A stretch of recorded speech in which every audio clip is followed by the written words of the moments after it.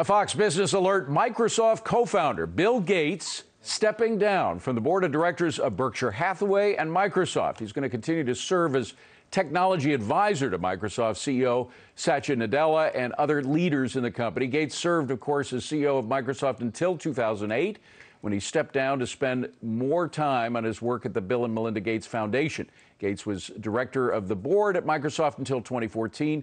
He served on the board of Berkshire Hathaway since 2004.